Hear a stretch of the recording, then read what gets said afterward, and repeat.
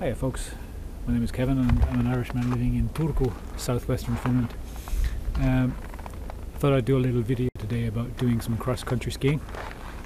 I've lived in Finland for about 20 years now and took up skiing pretty much when I first moved here. I'm still not very good, but it's a lot of fun, and so I thought I'd like to give you a little video today about just maybe the experience of cross-country skiing. I'm in a beautiful area today. It's called Varniemi. It's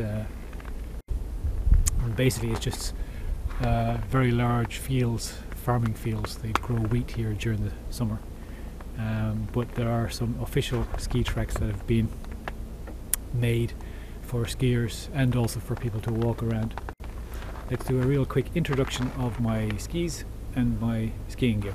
So basically the underside of the ski is in three parts.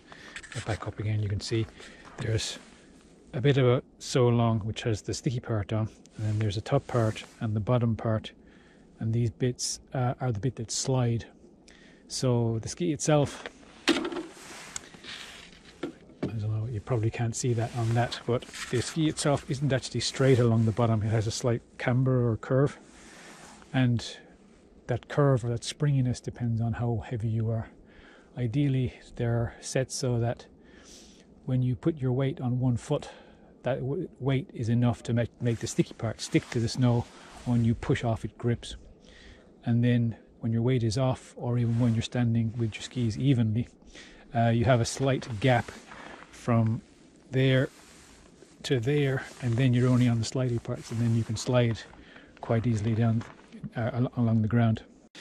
So on the front of my boot, basically there's a small iron bar, as I mentioned, and there's basically a mechanism whereby you push your toe in and it should click. And now the actual ski is attached to my boot, so I'll do the same for the other.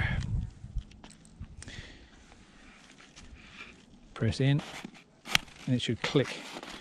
Okay, now my skis are on. Okay, and we're off. So, the general gist of cross-country skiing, I can't do the racing style, it looks more like ice skating, is you've got pre-made tracks in the snow, and as you kind of walk on the skis, you press down and push. So press and push, press and push, press and push, press and push, and the foot that you press with, the opposite foot, goes forward. And then with the sticks, you can use them for balance.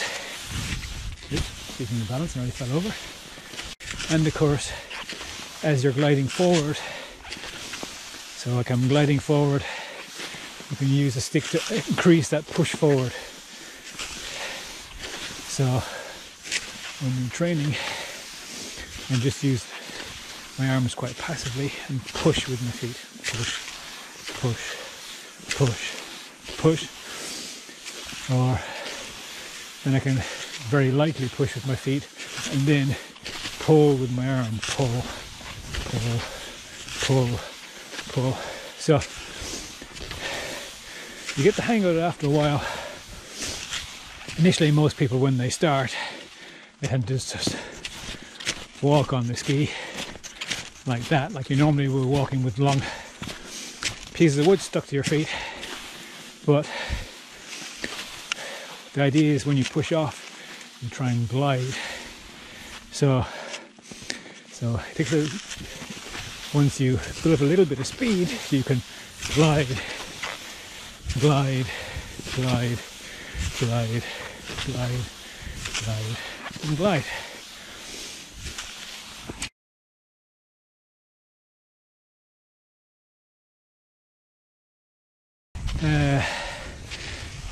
Finns can relate to skiing, especially cross-country style, in one or two ways. They absolutely love it, or they absolutely hate it and wouldn't do it unless you paid them. So yeah, it's for the ones that do like skiing, it's something that they do pretty much all their lives. So if you go to a famous ski place in in Finland, like for example in Lapland, people will spend usually week 8 of February as an actual hiihtoloma or ski holiday, and there they'll do downhill skiing, or indeed they'll do cross-country skiing, but they'll travel the full length of Finland to go there and spend a week there and live in a cabin and ski. I guess the people who hate skiing go to Tenerife or something instead. I've been lucky enough with my wife's family to go to Lapland several times. We've been to Pallas and Ullas and Levi and stayed in a cabin. So yeah, it's really good to get up in the morning and go and ski all day, and then you come home in the evening and you just can eat all around you and go to a nice hot sauna. It's a really, really good experience, and something that I heartily recommend to anybody who ever comes to Finland.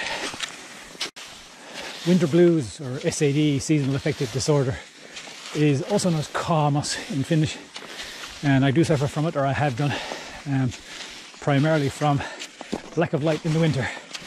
If you combine a lack of light with lack of snow, then the sun comes up at maybe 9-10 o'clock in the morning and sets again at 2. So you go to work in the dark, you're inside all day, and you come home in the dark, and well, that would depress anybody. So one of the nicest things about Finnish winter are days like this, when you've got lots of snow and the sun shines really brightly, and then everybody has a big smile on their face because they're getting all their natural vitamin D.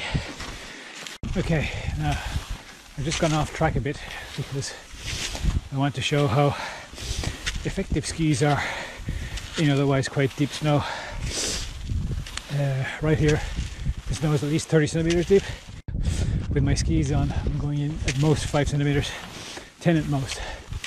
So it's a very effective way of crossing country, which is quite deep snow, and it's a lot more efficient and you don't sink into it.